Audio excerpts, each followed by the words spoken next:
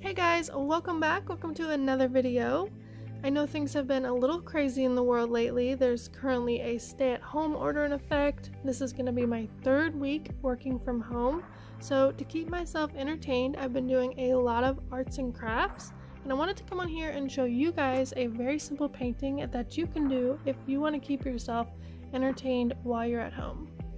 For me personally, it's much more relaxing to do abstract art than it is to do realistic art because sometimes when you're trying to be so precise, it can be a little more stressful.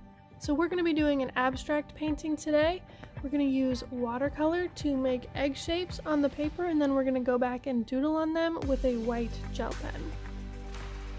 So we start off with the watercolor. I chose 3 colors that look good together and then a black. We take the water and wet an egg shape on the paper.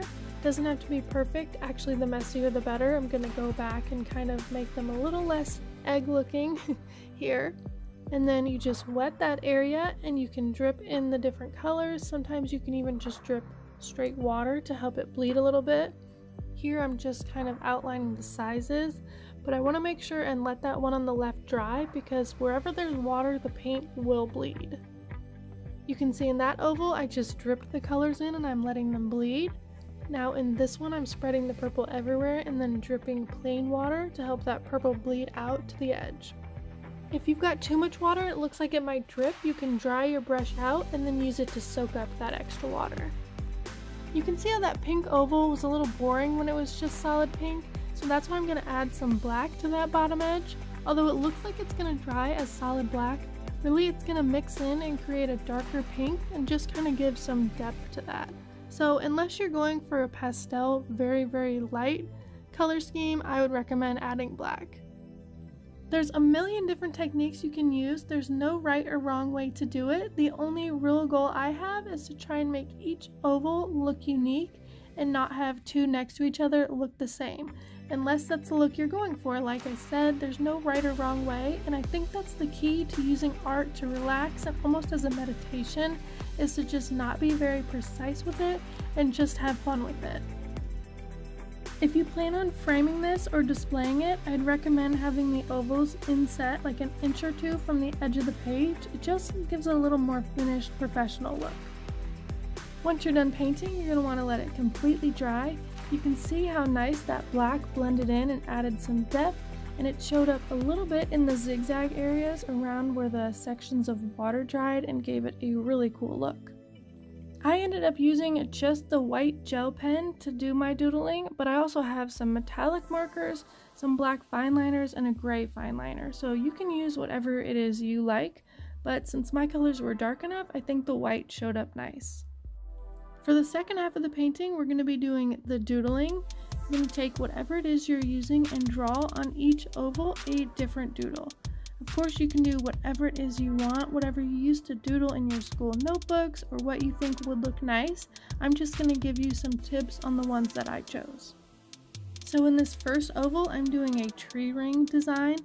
And I actually think it looks nice if you start the center slightly up so that the bottom you have to do a couple rings that don't connect. I think it gives it a little nicer look than if it was perfectly in the center. Speaking of trying to be perfect, I tried to use this stencil to make the stars at first, and one, it didn't really work with that pen, but also I discovered along the way that doodles actually look nicer when they're not perfect.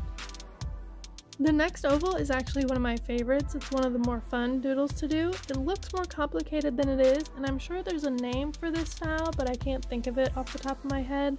You're going to start off by making a pizza type shape and then connect them to make triangles, and you're just going to keep making lines off the corners and creating more triangles. You're going to want to make sure they're all different sizes so it doesn't look perfect. And the only real tip I have is to connect as you go. If you do too many lines without connecting the triangles, you might lose which ones we're supposed to connect. So it's very simple and it turns out really cool looking. If you're a perfectionist and this part stresses you out that your doodle is going to ruin the whole thing, I found a way to take some of the pressure off, is to actually paint several different papers of all of these ovals. That way you know if you mess up on one, you have another chance. So it just takes some of the pressure off and then you can really let loose and have fun with your doodles. Here I'm drawing a little plant. Of course, you don't always have to doodle. You can draw objects, flowers, you could even leave some blank if you like. Of course, it's completely up to you. I would say this oval is my second favorite. I'm drawing scales, and it really reminds me of that rainbow fish book. I think it's because of the purple and blue. I really wanted to like add some glitter, and it would completely be the rainbow fish. Now going back to my plant theme, I'm going to draw a leaf in this top one and just keep it really simple. I do want to mention that I did a lot of these doodle pages, and I did some just whatever I thought of, but I do want to say that this particular page is my favorite, and I got a lot of the inspiration for these doodles off of Pinterest. So like I mentioned in all my other videos, when you're just learning how to do these things, there's absolutely nothing wrong with using a reference drawing and getting inspiration from other artists. But it is fun to just let loose and do your own doodles, which I did on several of the other ones, but I wanted to show you the best one, and I do think this one turned out the nicest. In this next oval, I'm doing a sunflower, and it's kind of helping you realize that I have a little bit of a hidden theme going here of nature. I've got fish scales, tree rings, some leaves, the night sky. It's all a little bit tied together, but not too obvious, and it's just kind of fun to get some inspiration and give yourself a theme. However, of course, not every oval has to go with the theme. Some are just doodles, and this one I did some fun lines. I made sure they were squiggly and not perfect, just to give that imperfect doodle style that I like. This next one was blue, so it made me think of water, so I'm doing some little ovals. They could be water bubbles, or they could be barnacles on the bottom of a ship. Whatever they are, I just made sure they were all kind of weird different shapes, and the bottom left of them was thicker, just to give them a unique, cool look. I'm almost done. I only have one oval left, and since I have a lot of doodling going on, I'm going to draw one more object, one thing from nature. So I'm going to do some long grass with just little balls on the end. Again, it's not realistic, it's just kind of abstract art, going with the flow. I think that's the best thing to do when you're just trying to relax, is not to do photorealism or have to be perfect, to just have some fun with it. And there's a million different ways you can do this. It's very simple and relaxing, so if you want a good way to have fun while you're stuck at home, I think this is a good project that anyone can do. This is a really simple thing to do. Even a kid can do this. So if you want to display it, it looks great in a white picture frame, especially if you use the color scheme you're using in that room. It's a really nice thing to display.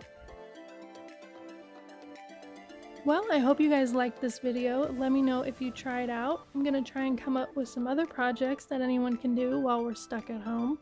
So make sure you subscribe so you don't miss those videos. And if you need other ideas, you can check out some of my old ones.